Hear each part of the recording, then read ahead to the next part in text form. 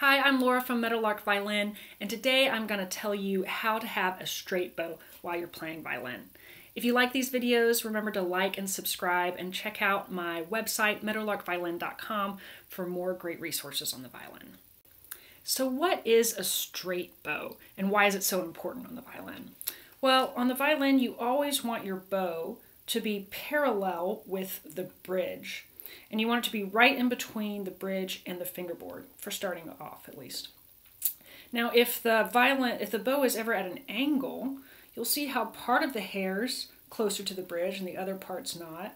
And you're going to get screechy, not pleasant sounds, right? Whether it's at any angle. So the one thing to remember when you're doing this is you can't trust your eyes. If you're just trying to look over and see if the bow is straight, it's not going to work. For instance, I'm looking over right now. That actually looks pretty straight to me, but if I look, I can tell it's at a huge angle actually, and it doesn't look that bad at all when I'm looking over. So the way you have to practice this is to look in a mirror.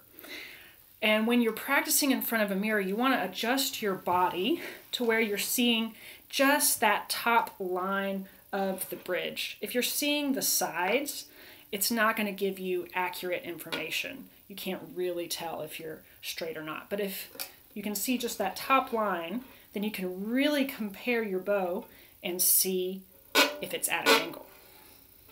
So the way to practice when you're practicing in front of a mirror is to start off right in the middle of the bow. This is the easiest place to get straight bows.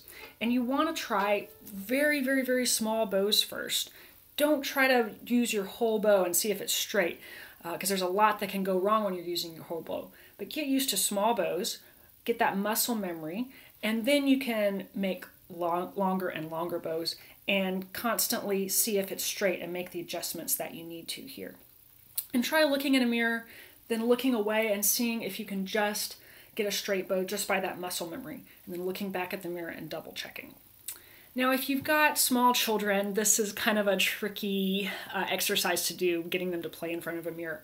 So another really good exercise if you have children that you're teaching to play the violin is to do something called buddy bowing. So you'll have the child hold the violin bow normally and put the violin bow on the string, and then the parent or the adult will take the violin bow and pinch it kind of right here in the middle and guide it and make sure it's straight. And then take it away, let the child do it on their own, and then double check. Of course, you can do this as an adult too. It's get someone to help you, and that's another way to help get that muscle memory to feel what it feels like to have a straight bow.